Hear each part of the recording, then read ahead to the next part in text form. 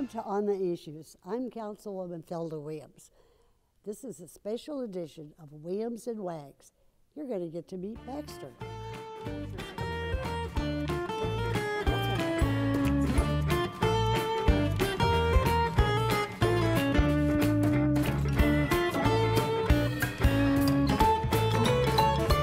On a regular basis, we visit with the Arizona Humane Society to share with you all of their great work in the community. Recently, I had the opportunity to meet with Bretta Nelson and a few of her furry friends. Now it is time for our newest segment of Williams and Wags. We welcome the Arizona Humane Society to highlight adoptable pets and share with us important safety tips. Joining us from the Humane Society is Bretta Nelson.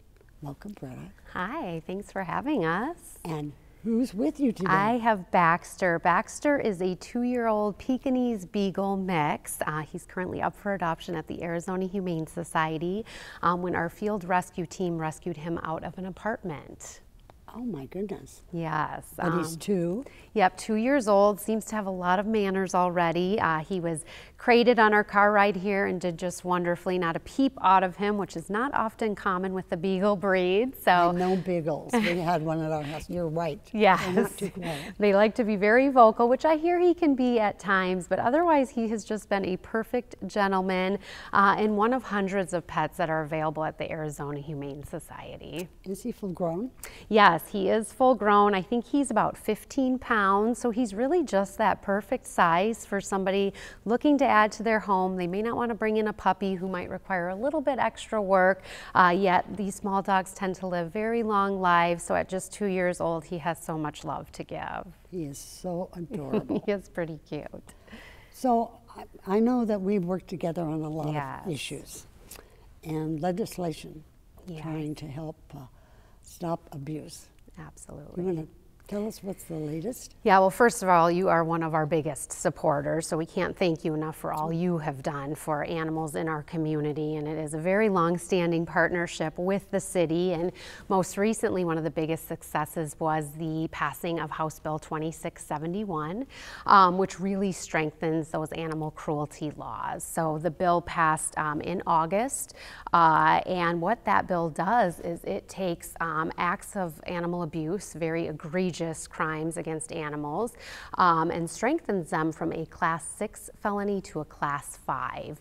What that means is those people will start seeing mandatory jail time as well as probation and treatment. And I think one of the biggest things in situations like this is these people need treatment and they need help, because we all know the link between abuse on animals leading to abuse on children or domestic violence.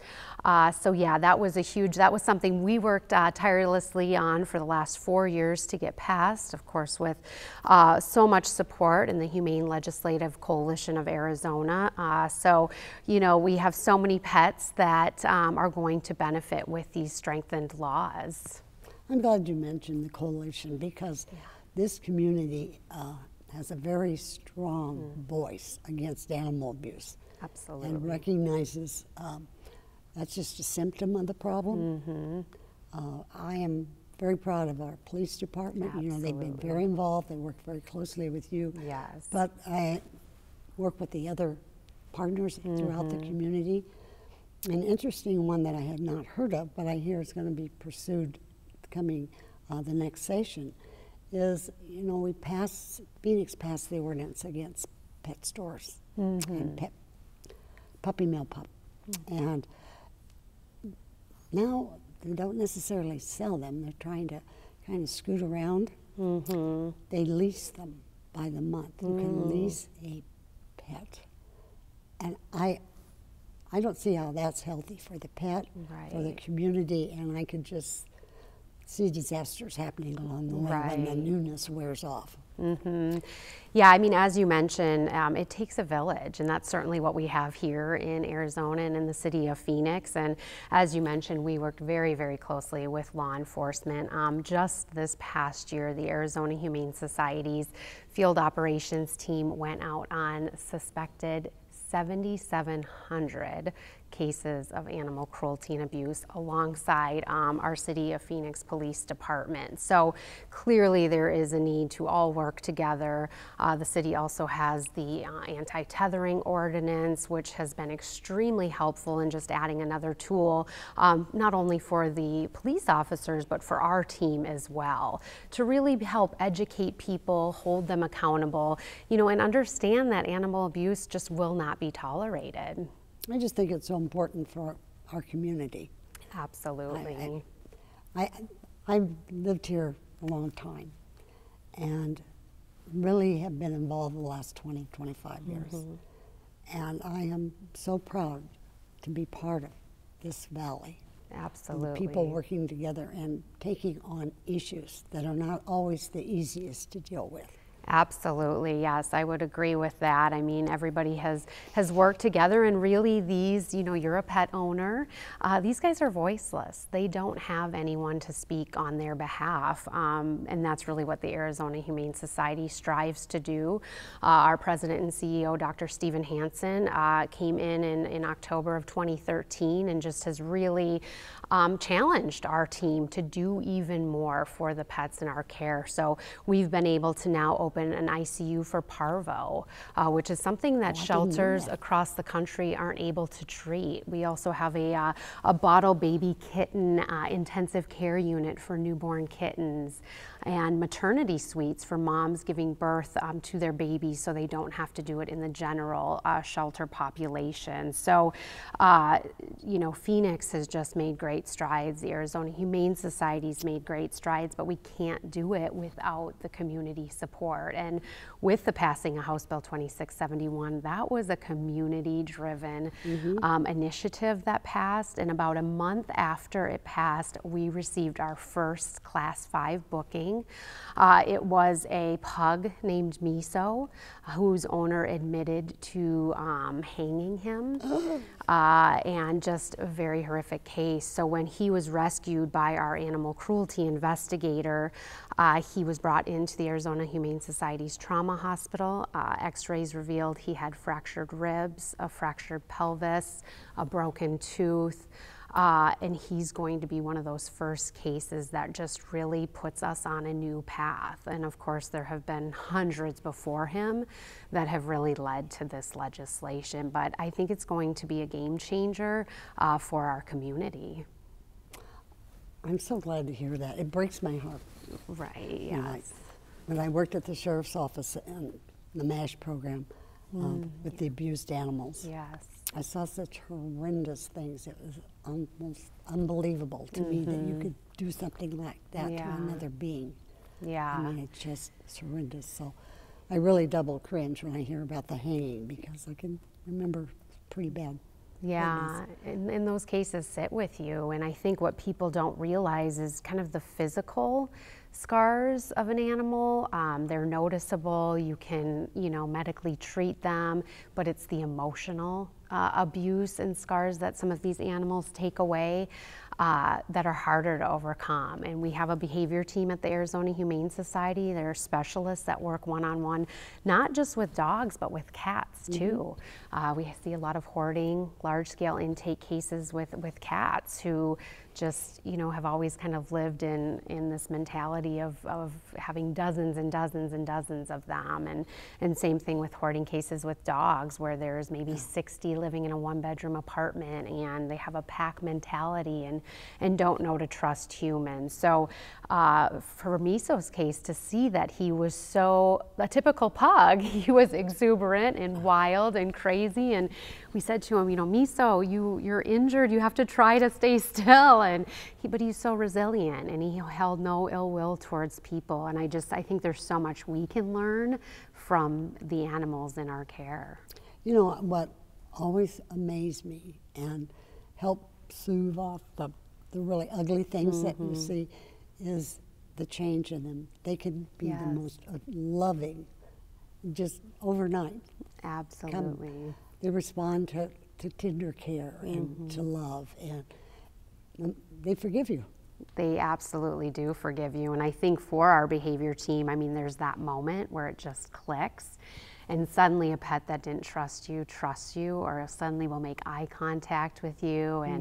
And then I think there's the hard times where you just want to sit and tell them, you know, you're now safe and we're not going to do wrong by you. And I've been there 9 years, and it never ceases to amaze me. And one case we just had this summer was Copper, this big hound dog, and I walked into our trauma hospital at the Arizona Humane Society, and there he was laying on the floor as a team of 3 were treating him. He'd been stabbed 3 times by his owner. He was bloated, he was soaked in blood, and even, you know, after 9 years, I was just flabbergasted that this could happen. And he initially had some paralysis, and our team just worked. They found he had 3 about 1.5 centimeter lacerations to his neck and torso. And again, that paralysis, and within a month he was well enough to be adopted. And love the story. And those are the stories, and seeing the before and after, you know, I kind of said to Copper, I said, you paved the way for this legislation. It's these 12,000 pets we treat in our trauma hospital that made us work 4 years to get this passed, and now to see that Phoenix is really leading the way, I think it's going to mean so much for the pets in our community. And again, thank you for all of your support. It's the best job you could have, I'll tell you, because there's so much community support. Absolutely. And, people can really get engaged. But do you look for volunteers? We do. So we have such a robust operation. You've been to our facility and seen all the work. I try to be careful because it's hard to go home with empty hands. Yes, it is very hard. But, you know, Sunny Slope campus has been there since 1957. We use every square inch possible with our trauma hospital, our intensive care units, spay-neuter services. And then, of course, we have our South Mountain campus for compassion facility. So, yeah, we are doing everything, you know, treating the Valley's sick, injured, and abused homeless animals. That's really our role in the community. And then, of course, keeping pets in homes with their owners through our Pet Resource Center. That team fields about 70,000 calls a year. And these are pet owners that just need anything from pet-friendly housing tips to low-cost dog food or low-cost medical care, which they can also get through our veterinary clinics. So really keeping pets in homes with their owners, that's really the last thing owners want to do, is give up their pets. But from a volunteer perspective, I mean, there's so many opportunities to work with these guys, to socialize cats, little baby kittens in our kitten nursery that don't have moms that need care. You can go out on events with us, or we have big adoption events each year. So yes, volunteering, you can get that information at azhumane.org. And then fostering pets is something we always need help with in caring for the sick and injured. Our foster team last year put about 4,200 pets into foster homes. Wow. In addition to all of the pets that come into our shelter. So our foster program is about the size of another shelter. So we're very proud of it. You get a lot of support. We pay all the medical. We can give you the food, everything you need. But yes, there's always help that we can use. That's great. And is there a number? I mean, yeah. It's online. Yep, everything is at azhumane.org/volunteer or /foster, but then our Pet Resource Center is 602-997-7585, extension 3800. And again, that team is 7 days a week. They are customer experience agents that are just going to talk you through whatever help it is that you need for your pet. Great. I'm glad you said that. You know, I know that you partner with all the other cities in the Valley and with agencies. I am really strongly push senior dogs for seniors? Yes, yes. So November is a National Adopt a Senior Pet Month, and I can't tell you enough how amazing senior pets are. I mean, what you see is what you get with a senior pet. So puppies and kittens are great, but they are going to get adopted much quicker than some of our senior pets. And really with seniors, you can bring them home and they tend to settle in really well. So it's more of just a quicker transition.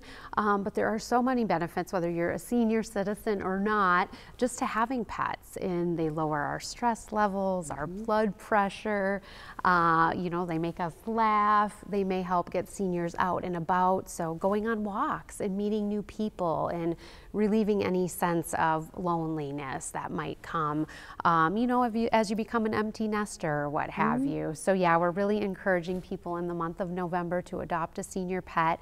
We'll be having some senior pet specials going on as well. So yeah, I just would not overlook them. I took home a senior pet years ago, and she had another 6 years and just brought so much joy to our family and our hearts. So I hope people really give those seniors a chance. Well, I am looking for a senior golden lab, so just keep that in mind. You have come to the right place. You know the right people.